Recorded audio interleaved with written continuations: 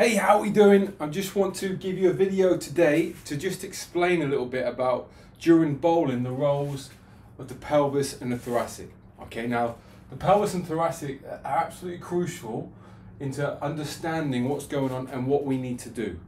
Because if we don't understand this, then how do we know what we need to do when training, and the little nuances in training in and around the pelvis, in and around the thoracic.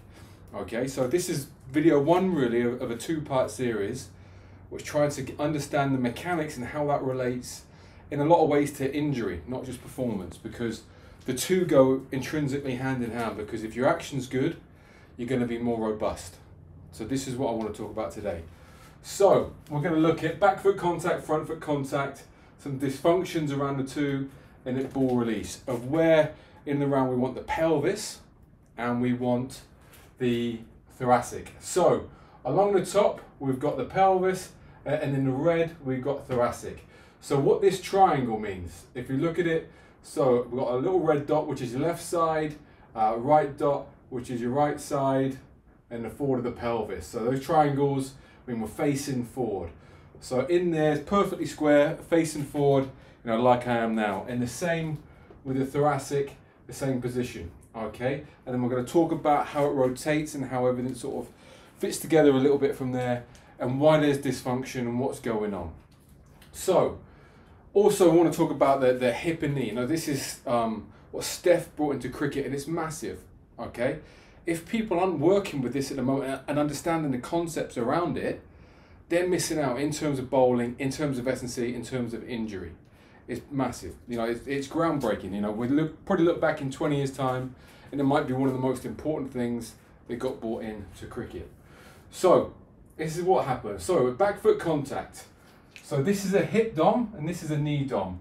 What we typically see at back foot contact is the hip dom, pelvis is landed, so everything's facing forward in a nice position.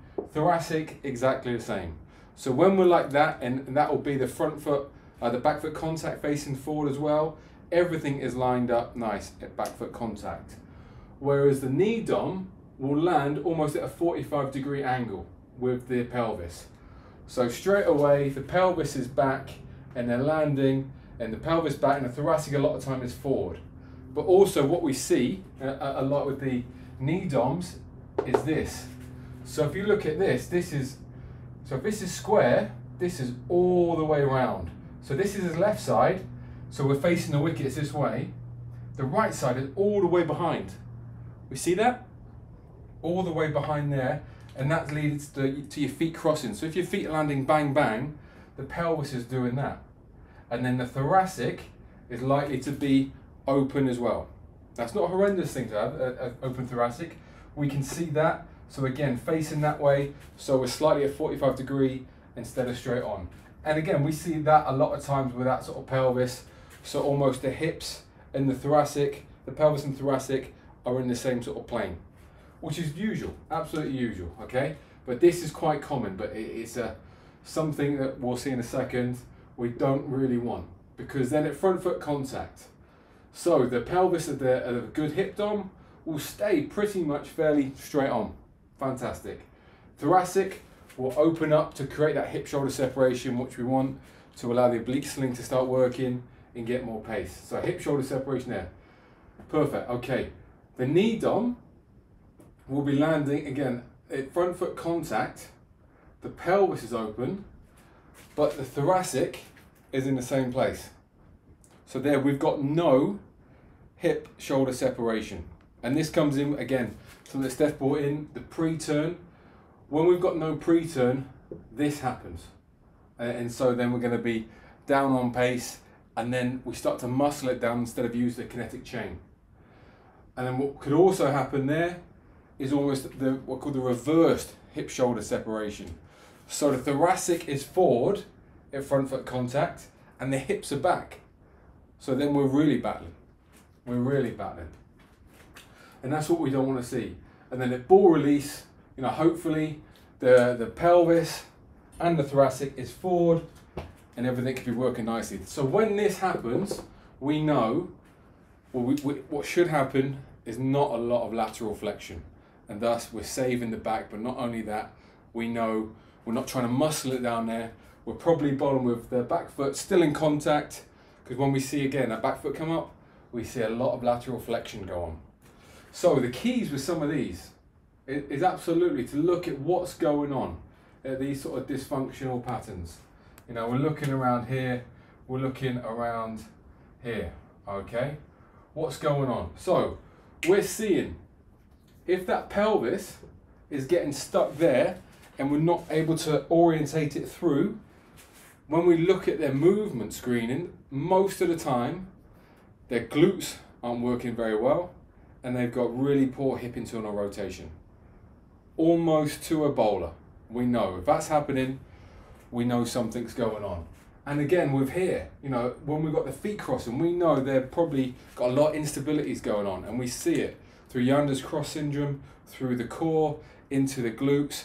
They're not working right.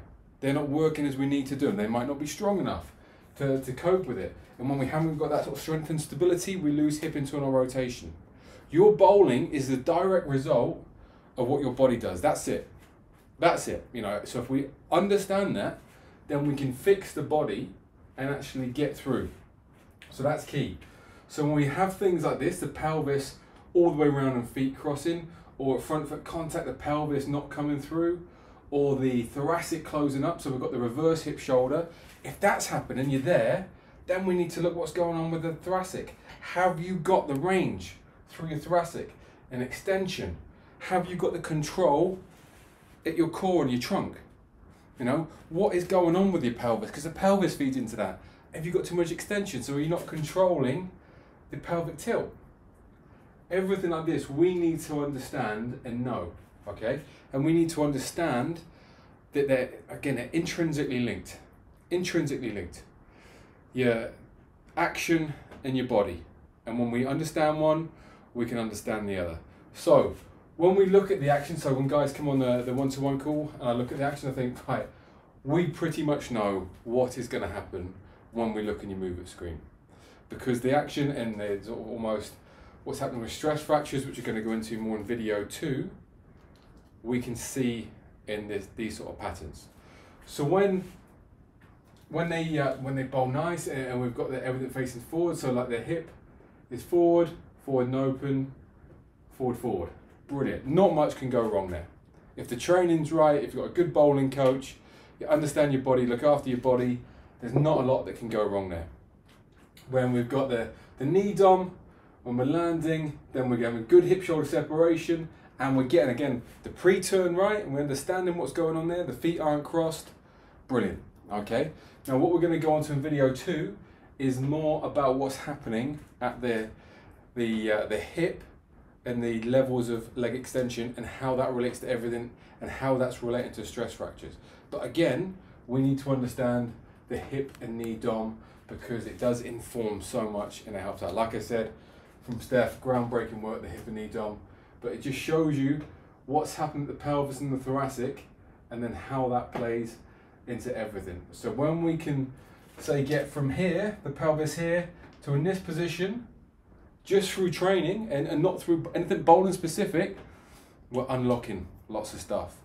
If we're not doing the training, if we're not relating this to your fitness and your movement and your health, and we're just trying to do more bowling drills, not going to work.